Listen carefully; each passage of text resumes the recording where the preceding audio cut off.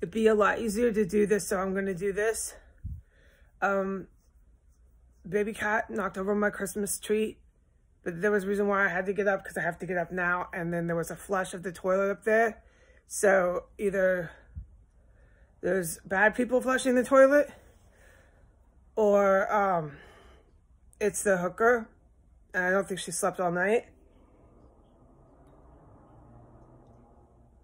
Excuse me.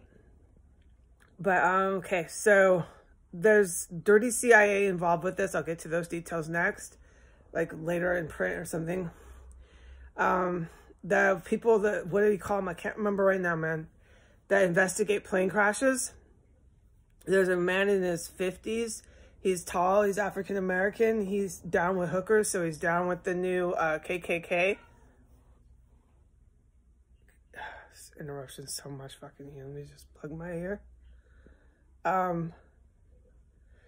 He's down with the new KKK. It's in Seattle. They are the people that go onto the... Excuse me. No, stop. Fucking hey, man. He's not even supposed to be over there. I can't handle this here, man. Okay, what was I saying? They're the people that are supposed to... Well, where was I? After plane crashes, they are on the ground. The people, I can't remember the names right now. Fucking A. I just woke up. I'm brewing my coffee.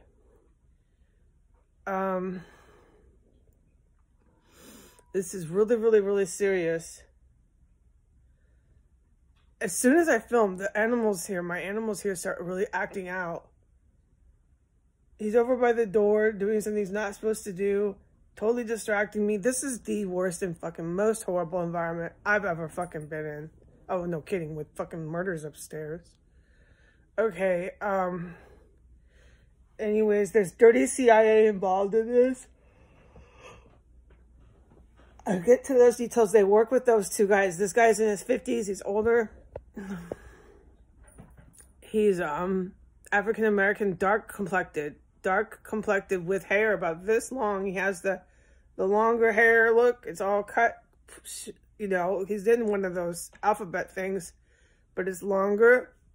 And he's down with hookers. He knows the hookers in Seattle. So he's down with, I don't need to say this. I don't need to fucking preach to the choir, okay?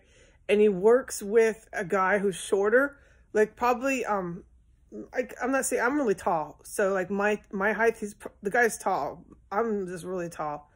He's like shorter than this African-American guy was 6 something. This guy's like 5'9". My height, 5'10". No, 5'10" is tall. I know, I'm really tall. Fuck it. Okay, I'm just trying to talk. But shorter than him. And this guy is olive skin tone. He looks like he's Spanish or Italian. He has hair too. He has hair. Longer, straight, Italian type hair. Okay, they're downtown Seattle. There's been some sort of catastrophe, like a plane accident. And this is all Russia, ALQUIDA shit, foreign adversary shit. And they're for it. But see, they're down with hookers. I don't know if... Are any of these people having regrets about the hookers yet? Look what happened to DC. Anyways, and as long as your hooker keeps coming here, you know what's going to happen with me. They've got to have... Someone have to be thinking, right? They got to connect those dots after how long have these fucking whores been here? How many fucking people in Iran got striked down? I don't know. I don't know if they fucking think. I don't know.